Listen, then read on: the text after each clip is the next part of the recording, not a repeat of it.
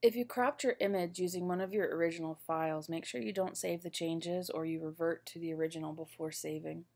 In the future, take the PNG that you've already created that's full size and save a copy, and then downsize the copy, and you won't have to worry about destroying your original content. Now that you've exported that PNG, you should have a folder that has your last name on it, and there should be at least 4 files inside. Your Photoshop file, the original PNG, and the original TIFF, and then the small PNG file. It's now time to upload them to Google Drive. Now you don't need to use Google Drive for our class.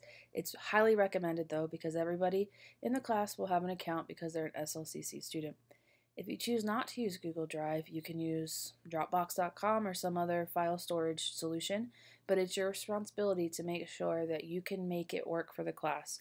Your instructor needs to be able to click the link and download your files appropriately. You need to be able to embed an image in the discussion, etc. So in order to get to Google Drive, you're going to go to drive.google.com.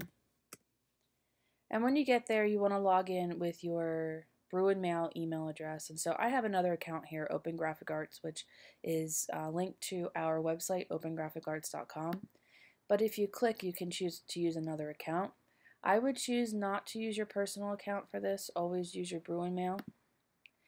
And it's important that when you log in, you'll use your Bruin Mail or your My SLCC username, jcurran5, but you can't stop there. You have to put the entire email address in, and that is at bruinmail.slcc.edu.